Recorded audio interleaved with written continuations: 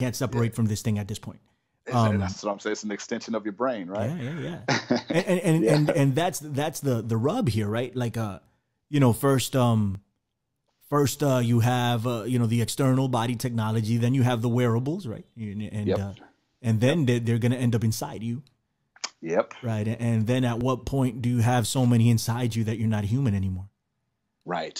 That's Right? what I'm saying. And at that point, the mystery is what happens to the soul? Does the soul vacate? So what is the soul though? The essence. I don't know. Somebody I explained think this to it's me one day, Mr. Gates. Let me tell you, right? okay.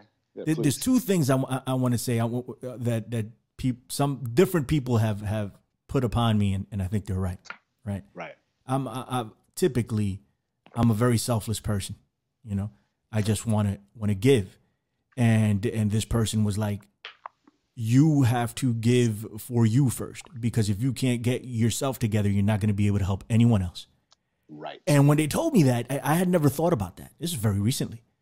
Right. And I was like, Right. damn it, you're freaking right. That makes perfect sense, you know? And it's kind of hard for me to even come to terms with that, you know, because I've been living in a particular way for a long time. Like I still want to help whomever I can help. But if I'm not helping myself, then what's the point at this? You know, like, I mean, you're not going to be able to do it.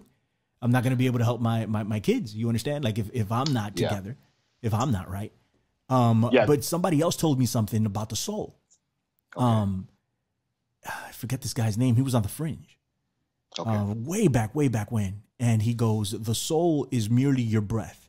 It's the breath of life, right? The breath of Christ. You know, if you believe, I'm a Christian, right? So Okay. I follow that frame of mind. But I also, like I said, I subscribe to whomever people subscribe to. Like I'm cool with it, you know, and I understand that there's different paths to this. There is Right. not just one way, in my opinion. Right. Right. And like the soul is the breath of life. You breathe it in, you breathe it out. He's like, the people that you live with, they're your soulmates because you breathing the same air. And when you die, your soul leaves the body because you no longer breathe. That made a lot of sense to me. I don't know That how makes true it a is, but lot it of made a sense. lot of sense to me. Go ahead. Well, I mean, seeing the very fact that breathing is the only indication of life, besides a beating heart. You know, when somebody collapses, the first thing you do is, are they breathing? You know, so Right. yeah, that makes a lot of sense, and that's a profound way to look at it.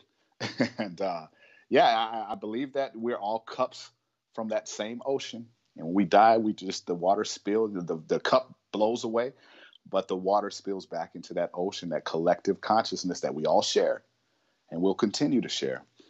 And so, yeah, I agree with that 100%.